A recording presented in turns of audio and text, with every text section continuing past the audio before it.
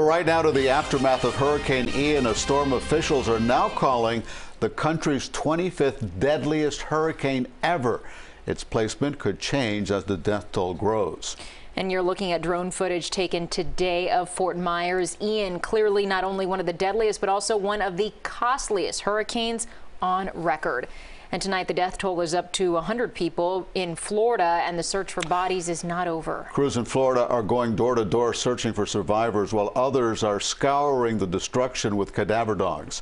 CBS 4's Ted Scouten is in the region and filed this report. Search and rescue operations are continuing nearly a week after Hurricane Ian ripped across Florida.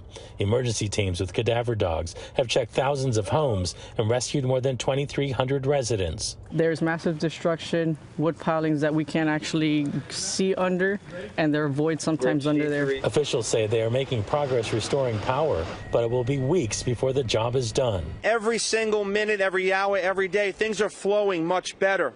The debris is being piled high here in Fort Myers, like you see right here. A lot of times people coming back to their homes to find there's not much left to salvage.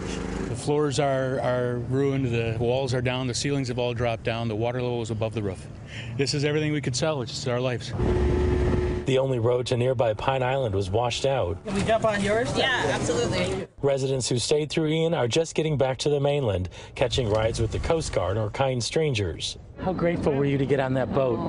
Wonderful. Renee Swanson regrets her decision to ride out the storm. It's horrible. Family members there. Sat in the bathroom for 4 hours, a little bathroom in the condo, because the the window broke, the doors broke out, and we had a constant flow of rain, glass, and shingles in my condo. President Biden visits Florida Wednesday to meet with local officials, families, and first responders.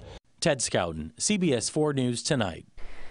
If you want to help out, consider Neighbors for Neighbors, which, as you might know, was founded after Hurricane Andrew. Neighbors has teamed up with Global Empowerment Mission. Text Hurricane Ian to 41444 or visit neighborsforneighbors.org/Hurricane Ian.